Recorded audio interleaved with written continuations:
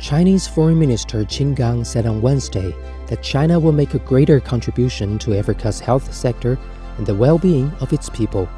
Qin made the comments during a ceremony that marked the completion of the Africa Centers for Disease Control and Prevention headquarters project in the southern suburb of the Ethiopian capital, Addis Ababa.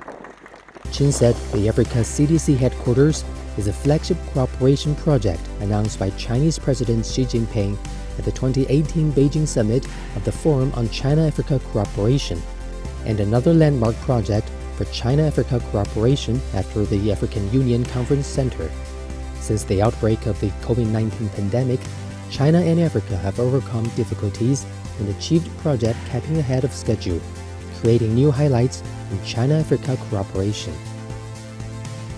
He said the timely delivery of the Africa CDC headquarters in the hands of African friends reflects the high standard and high-level China-Africa cooperation. It also demonstrates the Chinese style of keeping promises, efficiency, and pragmatism. Qin expressed his confidence that with the joint efforts of China and Africa, the Africa CDC will make greater contributions to the health and well-being of the African people and write a new chapter in the history of China-Africa relations. He emphasized that China will hand over the Africa CDC headquarters to African friends and put it under the full authority of the AU, adding that if the African side is in need, China will do its best to continue to provide support and assistance.